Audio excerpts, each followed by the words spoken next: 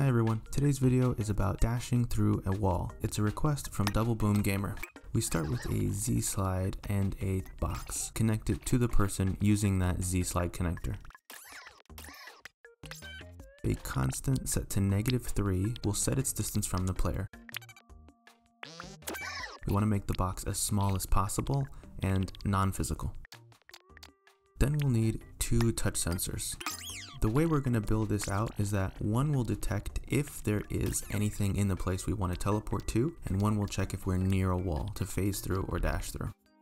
So we're going to size them accordingly. The one that checks for the wall is long in front of the player with a connection point of Z positive, Z negative.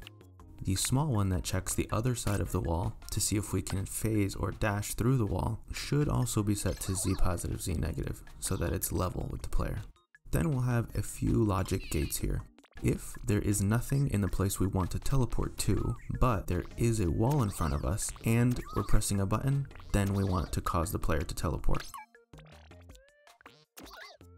So let's add in those teleport nodons, make sure that they work with the person object.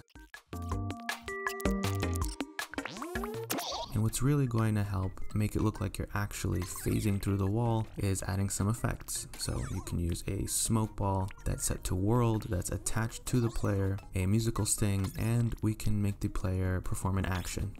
So it'll look something like this. And that looks pretty good. One thing you might also want to do is set the button to on press. It makes the teleporting a little bit tighter.